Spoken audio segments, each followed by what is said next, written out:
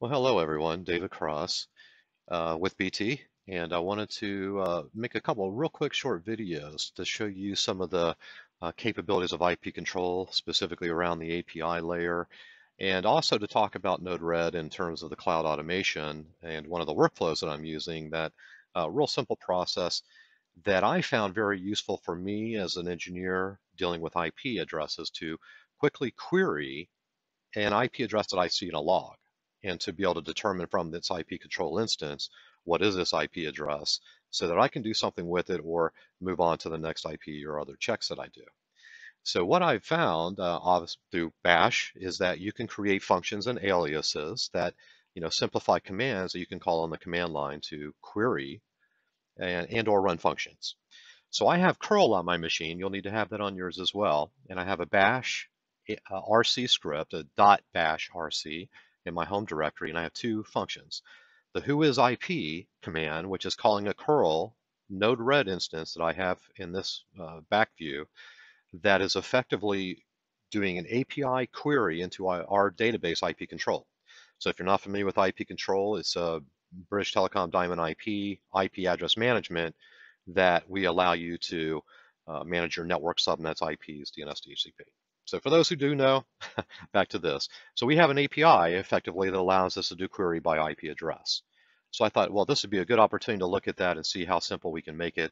And here it is. So take a snapshot, and this is the function, and you can add that in VI, the bash RC, if you have that capability. Now, once you source that, after you've done that work, and you do Whois IP, which is the address, I'm going to do Whois IP my router address. And this is going to pull up and shows me the instant database. So through JQ, that JSON processor, this shows me it's an interface off my router, or a switch in this particular case, RV320, the ID, and some other details. Now, I might want to format this obviously a little bit differently so that it makes a pretty display for the engineer, easier to read than just JSON, right? But that's the simplicity of this. So that's the real simple thing of that. And then the other part of that command was who am I, which is actually making a call into the database, does the same thing, and effectively determines what the IP address of this call is originating from by its connecting to the web source that does the query to the IP, pulls that out, and then queries into the database.